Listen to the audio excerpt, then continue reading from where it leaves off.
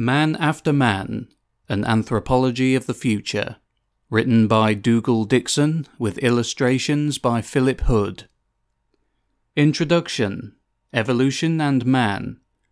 Evolution is the process that brought us to where we are today. It started about 3,500 million years ago, when the first living thing, probably a single complex organic molecule in the form of a long chain, began to reproduce itself. It did this by latching onto simpler molecules dissolved in the water around it, until it built up a mirror image of itself. The two parts then split apart to become two identical complex molecules. Each of these had the same power of attracting simpler molecules and building up a mirror image, similar to the way in which viruses reproduce themselves. The building up and the splitting took place untold millions of times. Inevitably, on occasion, the mirror image so produced was not accurate. As a result, the new molecule had slightly different properties from the old, and may not have been so efficient at reproducing itself. In this case, the changed molecule, the mutation, stopped reproducing and died out. However, the occasional mutation arose that actually helped the molecule to reproduce itself. The mirror images, the offspring, of this mutation then survived. This is the basis of the process that we call evolution. After millions of beneficial chance mutations, the single molecule became more and more complex, if complexity ensured a more efficient reproductive process. The molecule changed from a virus-like entity to a living cell, in which the reproductive molecule or molecules were encased and protected by an outer membrane. This resembled one of our modern bacteria. The chemical reactions that enabled early molecules to reproduce themselves may have been insufficient to power the reproduction of more advanced creatures, and other energy sources developed that allowed the absorption of energy from sunlight and the use of this energy to build up raw materials for reproduction. The first single-celled plants had evolved. Other mutated cells did not use the sun's energy. Instead, they digested the cells that did, and so used the energy already stored. These were the first animals. Eventually, creatures evolved that consisted of more than just a single cell. This came about either by cells reproducing themselves and then failing to split, or by several cells coming together. Whichever it was, if the multi-celled creature were more efficient, then it survived and reproduced in its multicellular form. With the increasing complexity, the different cells in a single creature evolved to have different functions. Some cells were involved in sense, helping the creature to find food or light. Other cells were involved in locomotion, in moving the whole creature towards its food or its light source. Others were involved in digestion, others in reproduction, and so on. The different masses of cells are what we call tissues, and the structures that they form, each with a different function, are called organs. An entire creature, made up from molecules that make cells, that make tissues, that make organs, is called an organism. At an early stage, the pathways of evolution began to branch, and different types of organism developed. Wherever there was a food source that could be exploited, evolution produced an organism able to exploit it. Such a process is called adaptive radiation, and we can see it at work today. Many species of finch live in the Galapagos Islands off the west coast of South America. These all evolved from one type of seed-eating ground finch that came over from the mainland and spread to all the islands, each with different habitats and food sources. The finches on each island evolved to take advantage of their particular habitat.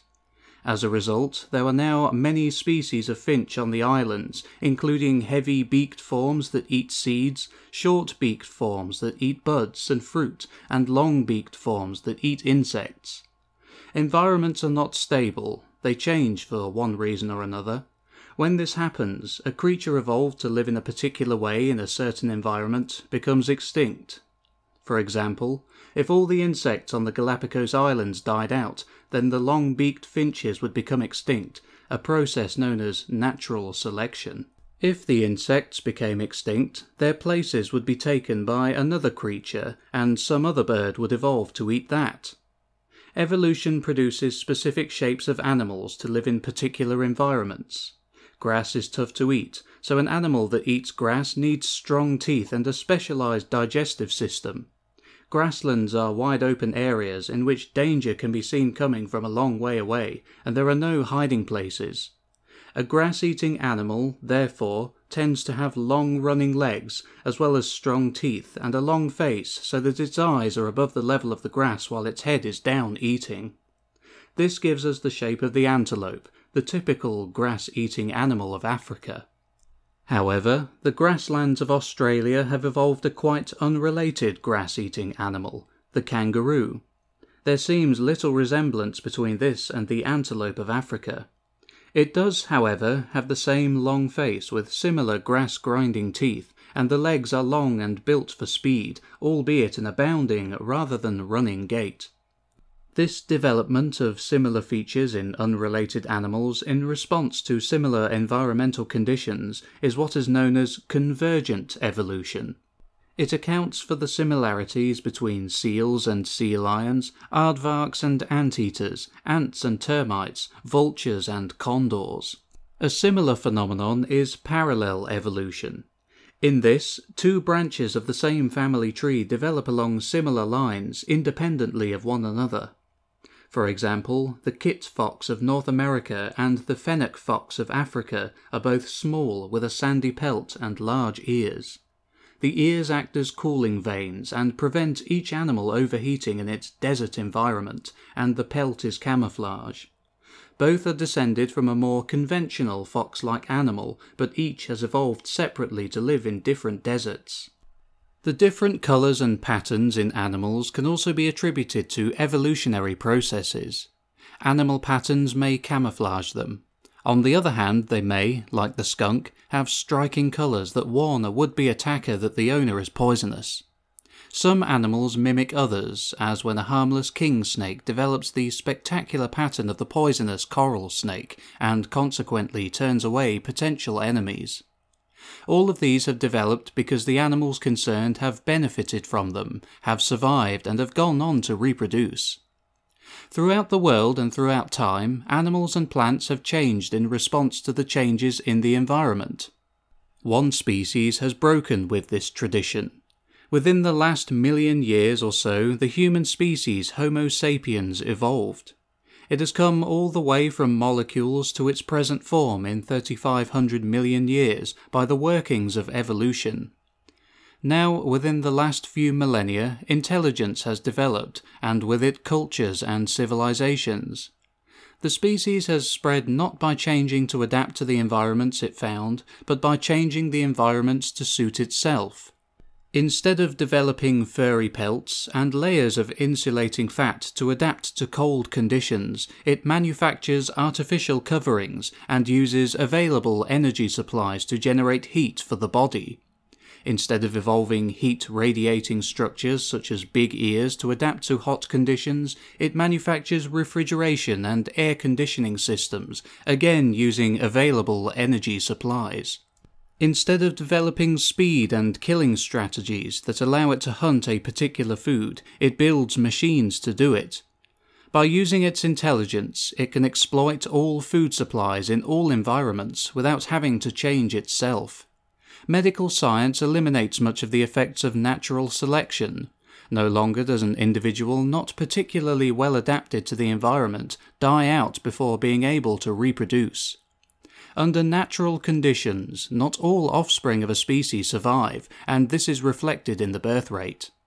Thanks to medical science, more offspring of Homo sapiens survive than ever could have before, but this has not been reflected in a corresponding drop in the birth rate.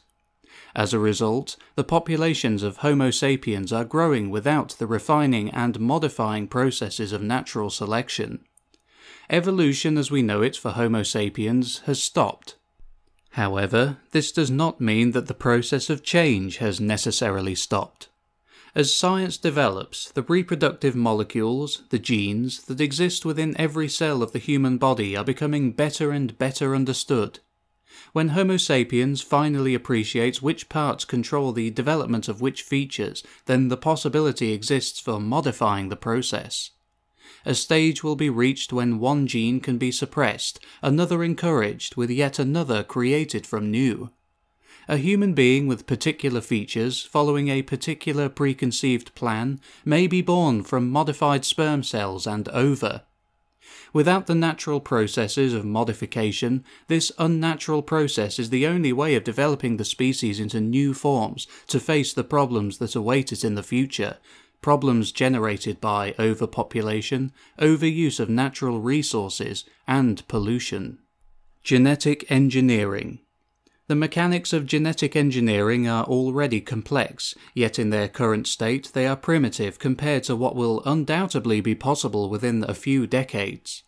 The reproductive molecules that lie at the nucleus of each cell of a living organism are in the form of long structures called chromosomes.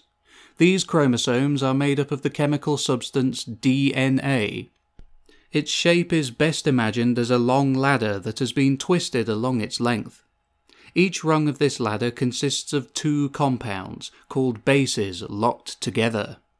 There are only 4 different kinds of bases: thymine, cytosine, adenine, and guanine, referred to as T, C, AS, and G. A T always unites with an A, and a C always with a G. The sequence of these base pairs along the twisted ladder of the chromosome is almost infinitely variable.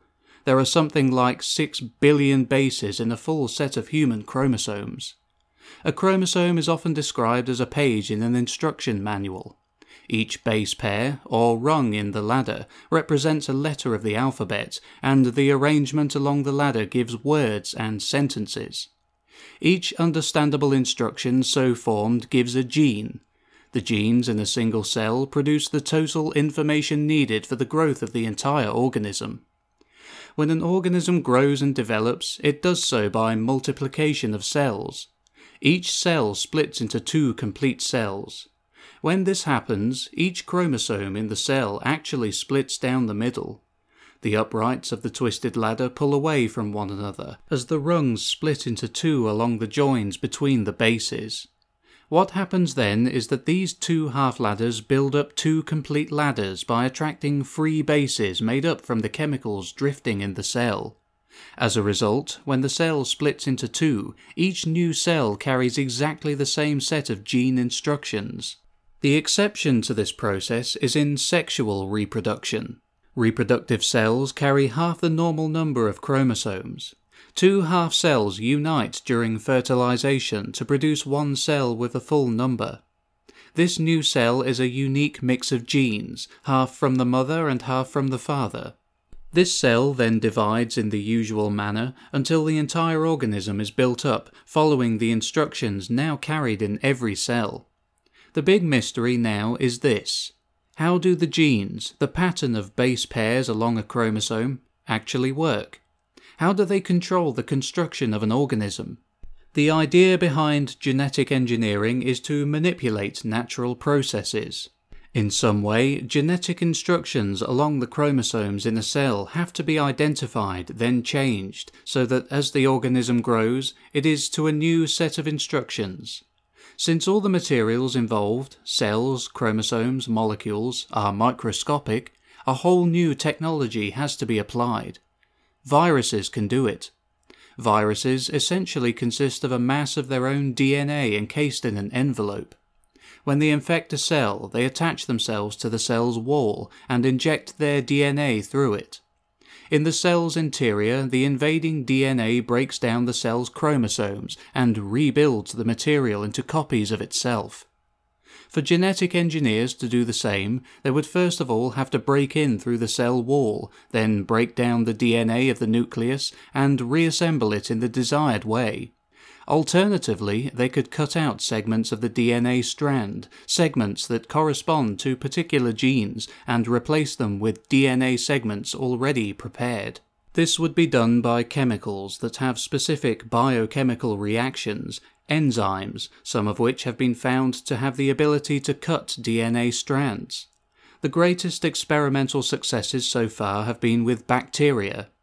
These single-celled creatures have cell walls that can be softened by chemical solutions so that new DNA can be placed inside. The double helix of the original chromosome can be chopped up using enzymes, and new DNA can be inserted.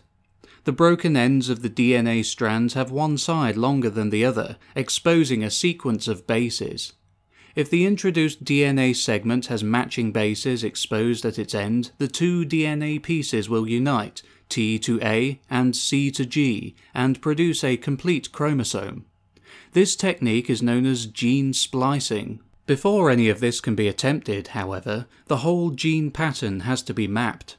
At the moment, only about 100 human genes have been identified and interpreted, but since genetics has only been in existence for a century, and the structure of the chromosome has only been known for about 4 decades, and scientific advance in this area is increasing exponentially, what was speculation about genetic engineering is quickly becoming fact. Part 1. In the beginning, the human story so far. 8 million years ago. Her ancestors lived in the treetops that once covered the area. Indeed, her relatives still live in the forests of the steamy lowlands, climbing the branches, eating the soft fruits and grubs. Her way of life is, however, completely different. Hers is a dry landscape of yellow grass, with brown and black thickets of hardy thorn trees. Her woodland diet is different, too, because there are no soft fruits and juicy buds or grubs here. Solid nuts and tough seeds are her main foodstuffs, and when there is nothing else, she makes do with coarse roots and tubers. Hard-shelled insects and dry lizards abound, and she often extracts what little nutrition there is from these. Her jaws and teeth reflect the fact that she has to eat more than her ancestors did to gain the same amount of goodness, and she has to chew it more thoroughly. Accordingly, her front teeth have become smaller to make room for broad and flat back teeth that grind down masses of coarse food. This has not happened suddenly, but has developed over thousands and thousands of years. Those who study her remains will give her a name. They will call her Ramapithecus. The other animals that live here show the same specializations in their teeth. Pigs and antelope feed on low-lying plants, and giraffes browse the higher trees. These two have broad back teeth, but she has a long way to go before she is as well adapted as they are. For one thing, the grasses are very tall, and when she is on the ground she is lost, and cannot peer over them. There are fierce hunting beasts around too, so she needs to climb the trees for safety as well as to see distances. The other animals run away when threatened, but she does not have the speed, running on all fours on short limbs. Stiffly, she pushes herself to her hind feet and sways unsteadily for a time. Now she can see over the top of the grass, and, what's more, she feels cooler. Less of her back is exposed to the hot sun, and the cool breeze that she now feels soothes her neck and chest. Overheating was not a problem in forest shade. The more comfortable temperature, however, is counteracted by discomfort in her legs, as this is not a natural pose for her. Maybe she can move more quickly like this, with only 2 feet touching the ground. She tries, but her legs are not strong enough, and are the wrong shape for this to work. Her body naturally topples forwards, and she cannot move her hind legs quickly enough to stay upright. She descends once more onto all fours. No, she will have to stay near the trees if she wants to survive. 3 million years ago. The climate is much drier now, and the scenery has changed considerably. The continent has been moving, gradually splitting the landscape across with faults, while elongated slabs have slowly subsided, forming long, deep rift valleys with strings of shallow lakes in their floors. Molten material has been brought up from the Earth's interior, and active volcanoes line the edges of the rift.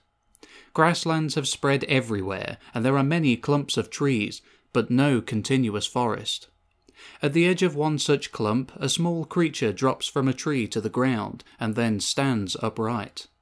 He looks around for danger, and, seeing none, grunts a signal. The dozen others who drop from the branches and cluster around him include other males, much smaller females, some with babies, and children. It is a large family group. Food has become sparse in their thicket, and they are moving. Further down the valley, a patch of green by a lake holds out some hope.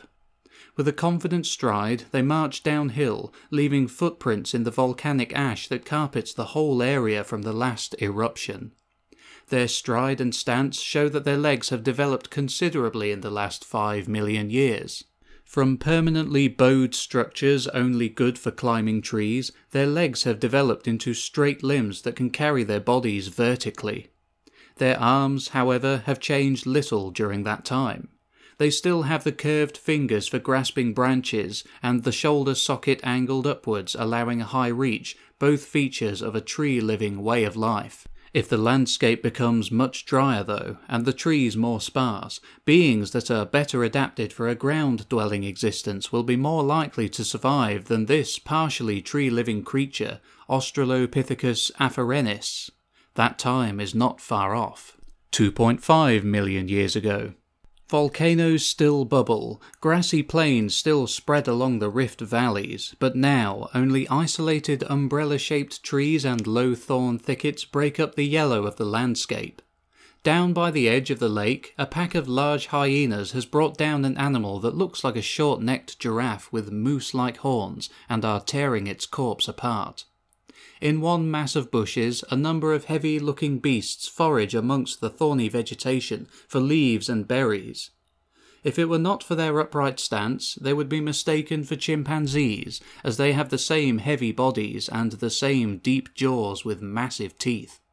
These also belong to a species of Australopithecus, called Australopithecus robustus, and they are perfectly at home here as they contentedly chew any piece of vegetable material they find. Suddenly, the nearby grass erupts. About a dozen screeching figures run at the feeders. They look much like the others, but are more lightly built, and their faces do not have such a heavy-jawed look. They belong to another species, A. africanus. The feeders stop eating and snarl back, staring defensively at the newcomers and showing their teeth and gums. They are not to be chased away from their feeding ground. The attackers halt in their assault. Their intended victims seem more determined than they had anticipated. The attackers back away slowly, keeping up their aggressive noises and trying not to appear vulnerable, then regroup some distance away. The berries of the thicket are lost to them. They turn their attention to the hyenas feeding down by the lake and, as a group, charge them. The hyenas are startled by this sudden assault, and in a panic they abandon their kill. The attackers gather around the corpse, some of them tearing at the meat while others stand guard, waving sticks and snarling at the cheated hyenas. These creatures can eat meat as well as plants, and can combine forces in order to procure it. Their larger relatives, in the thicket, continue munching their berries. Meat-eating and cooperative hunting is not for them. 1.5 million years ago. It seems the same place, for the landscape has changed very little, though the climate is now much cooler. Large chimpanzee-like creatures still forage for berries amongst the bushes. These creatures, however, are larger than the earlier berry-eaters and have very heavy jawbones. Later anthropologists gave them various names, such as Zinjatheropus, Nutcracker Man, before deciding that they were members of the earlier A. robustus. Not far away, several very much smaller ape-like beasts, evolved from the earlier A. africanus, carry a dead antelope between them. That is not all they carry. They have stones that have been chipped into edges, points and blades, for these creatures are tool makers, and as such they have a culture, later referred to as the Paleolithic, or Old Stone Age. Their scientific name reflects this tool-making skill. It is Homo habilis, meaning handyman. The two groups pass very close to one another, but totally ignore each other's presence. Now they have evolved in such diverse directions, they no longer compete for the same food. 500,000 years ago. She is a member of the first group of humanoid creatures to move out of Africa and spread across Europe and Asia. She crouches in a cave entrance in what will be known as China, but far away, in places that will be called Spain, Java and Tanzania, there are beings just like her. If she stood up, she would be seen to be very similar to a 20th century human, but with a heavier jaw, protruding eyebrows, and a flat forehead. Her upright stance gives her species the name Homo erectus. As she watches the hunters drag home the slain bison while other females carry back their handfuls of hackberries and pine kernels, her thoughts are only on the food that they bring and how this food is to be prepared. Cooperation with others and skills learned from her parents provide her with food. With a stick she stirs the powdery whiteness in the fire pit before her, uncovering the deep red glow. She adds dry twigs to bring the glowing embers to life. She cannot remember when or how the fire started, but hers is the responsibility for keeping it going. It is a heavy responsibility, too, since fire makes the meat tender enough to eat easily, its smoke preserves what meat they do not eat immediately, and its frightening light keeps away the fierce night animals. She knows that it is her responsibility because the group of 23 who occupy the cave have talked it over. Not in words, but in significant sounds that mean something to those in the group, a long stride on the road to civilization. 15,000 years ago. A horse develops before him. Red soil from one part of his stone dish has been applied with a pad of moss to the cave wall to block in the basic shape. Now he takes soot and smears it along the figure's back, pointing up its ears.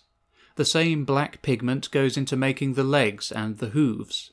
In the confined space and by the flickering light of his flame, it is difficult for him to stand back and appreciate his work. He knows, however, that he has done it to the best of his ability, and this gives him deep satisfaction. Squeezing through the narrow limestone passage towards the cave mouth, he passes other paintings. Bulls, reindeer, bison and rhinoceros have been depicted there since long before his time. He blows out his flame and stands, dazzled, on a limestone shelf, looking down the hill at the wooded gorge below. Smoke rising against a far cliff shows where his people live, sheltered against the coming winter blast beneath the overhang. He belongs to the species Homo sapiens, subspecies sapiens, and there are probably no more than 10,000 like him in the area that will one day be known as Central France. Further to the north, on the tundra plains of Germany, his cousins Homo sapiens neanderthalensis are now extinct, either wiped out in the latest surge of the Ice Age, or else so interbred with the more successful Homo sapiens sapiens that their characteristics have disappeared in their offspring. It is Homo sapiens sapiens, or Cro-Magnon man, with his artistry and his advanced Paleolithic culture, who will be the ancestor of mankind to come. 5,000 years ago. The river valley has always produced the best plants, and since most food comes from one plant or another, the river valleys of northern Europe are well settled. With the knowledge that plants grow from seed, the people of the settlement have gathered seed and planted it in the fertile valley soil.